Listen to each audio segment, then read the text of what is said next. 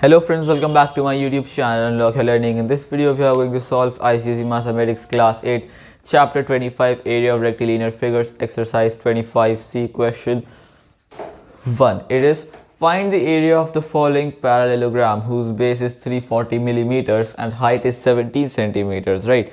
So we have got a parallelogram this time and the base of this parallelogram is 340 millimeters and the height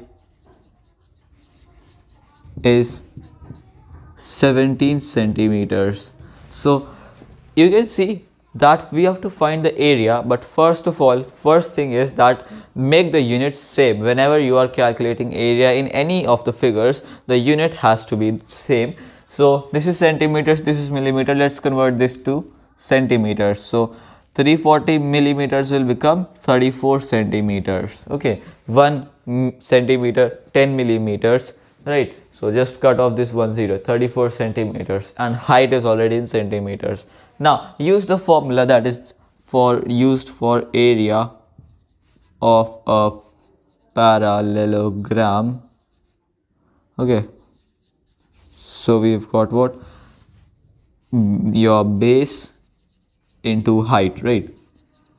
Just simple, there is no half, no this or that, just base into height, right? Just multiply these two, you will get the area. So we have got here 34 as the base and height as 17.